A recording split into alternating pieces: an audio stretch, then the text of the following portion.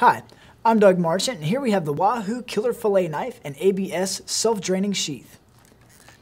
Retailing for $12.99, but on sale for $1.99. This Wahoo Killer Fillet knife is constructed with a stainless steel blade and a rubberized handle. It includes ABS sheath, and it's 8.5 inches overall. And again, this is just a great fillet knife.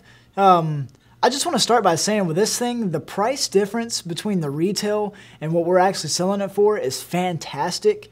I'm pretty sure, don't quote me on this, but I'm pretty sure you are not going to find this thing any cheaper anywhere. I've heard of it selling at other places for $2.99, but we've got it for $1.99, and for this thing, that is ridiculous. So, sorry, I don't normally talk about the price or whatever, other than just, you know, when I'm kind of describing it in the very beginning, but I'm just kind of still a little blown away by that. But as you can see, this thing is it's really well constructed. My first impression, just taking it out of the packaging and taking it out of the sheath, is that the handle itself is very ergonomic, and aside from that, this rubberized handle and these grips here make it super easy to hold. The price alone is enough of a reason to pick this up, but aside from that, it's very useful. It's a very practical knife.